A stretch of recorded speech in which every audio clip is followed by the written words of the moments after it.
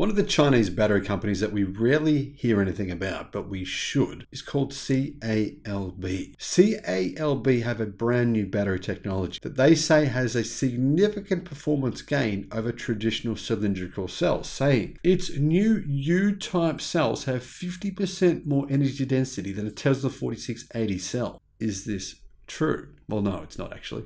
But what are the details? Here's what they are. Hello, my friends. Welcome to the channel. I'm the Electric Viking. My name is Sam Evans. Thank you for tuning in. It's great to see you. Thanks to all of you for subscribing. At this moment, at this year actually, it's been an insane year for me. So having your support has been amazing. Now this new battery does have industry-leading energy density. That is true. If it has the energy density that CALB say it does, then yes, it is one of the most energy density batteries ever created. But if they can mass produce this battery affordably, which they say they can, and they should be believed because they are one of the biggest battery companies in the world, then this is quite a scary proposition for some of the competition. It's worth keeping in mind that CALB is one of the world's leading manufacturers of lithium iron phosphate batteries. That's what they specialize in. And lithium iron phosphate batteries are always less energy dense than nickel-based chemistry batteries, which is what Tesla used in the 4680 cylindrical cell. CALB have just unveiled a new battery. It uses a U-type structure. They unveiled the battery recently at the China EV100 forum event,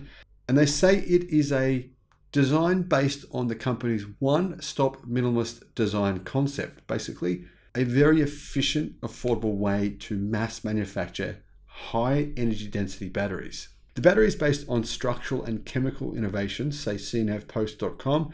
Developed by CALB in-house, the industry's U-type structure, according to the article, features incredible energy density, and it allows the battery to reduce the resistance of structural components by 50%, achieving an energy density of 300 watts per kilo, which would be industry leading if they can mass manufacture it. That is true. Apparently, it will support fast charging of more than 6C, in other words, more than 350 kilowatt fast charging, achieving a massive increase in performance compared to traditional cylindrical batteries, according to the company. Now, the C refers to the battery's charge multiplier, says CNF Post. 6C means the battery could theoretically be fully charged in only 10 minutes, or 1/6 of an hour. 10 minutes would mean speeds of around about 500 kilowatt. This is quite incredible fast charging speed. But I should say that Huawei is now currently working on fast chargers that can charge EVs in China at a 500 to 600 kilowatt speed. Apparently they have some that rate at 600 kilowatts. That's just mind-blowing. We've made a disruptive innovation to the structure of the cylindrical battery by introducing the U-type structure, CALB Vice President said. A disruptive innovation to the type of battery, to the cylindrical battery. Now, could this change the entire industry? No, absolutely not. The industry can't just change overnight because they're trying to disrupt it. But can CALB steal some of BYD and CATL's customers? Yes, absolutely. That's what they're aiming to do here.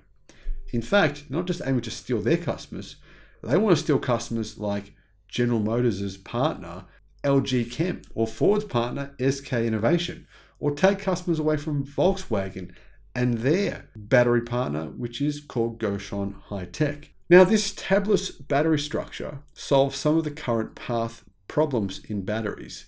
Treating the cell's shell as a conductive component results in a relatively long path for the current to flow through, because the shell is steel and steel does not conduct well. CALB's structural innovation reduces the current flow path by 70% relative to tabless cells, reducing structural resistance by 50% and improving space utilization by 3%. The company said that in addition to the performance improvement of the cells, the U-type structure also helps to improve manufacturing efficiency. Compared with the tabless technology, the number of welding machines in the production line of the battery is 70% less. That's a huge advantage. In theory, CALB could potentially produce these batteries at half the cost of some of its competitors. So what chemistry will these batteries actually be? Well, they'll be a high nickel chemistry, which is similar to what Tesla will use. But of course, they will have to use a high manganese content to decrease the amount of lithium in the battery to make them more affordable.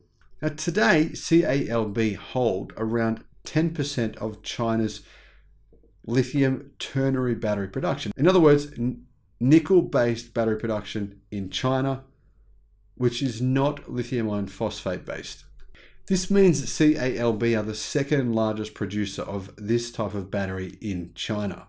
Now it's worth noting that CALB are about to go public, so this information could potentially affect the amount of money they're able to raise from their public listing. Basically, CALB are after more capital, and this capital raise will fund a speedy expansion of its production bases across China. And CALB want to become the third largest battery manufacturer in the world. Now they know that they're a fair way off BYD and CATL, but they're being aggressive here. Now this aggressiveness has had a few issues. Rapid scaling comes with pressure. Last year, CATL filed an intellectual property infringement suit against CALB and asked its rival to pay around 190 million yen for economic losses and expenses incurred, later raising the compensation amount to 500 million yen. CALB said the claims are lacking in merit and is contesting them. They're in court right now. Now, currently CALB is the 7th largest battery manufacturer in the world, and it controls 3.4% global market share. Of course, if this battery technology is real, if they can really make these batteries at this price with this kind of energy density, 300 watts per kilo, and the batteries are capable of lasting for a long time with 500 kilowatt charging speeds, then yeah, they absolutely can improve their market share massively. Do you think they're real? Do you think they can do it? Let me know what your thoughts are in the comments. Thank you for watching. Bye-bye.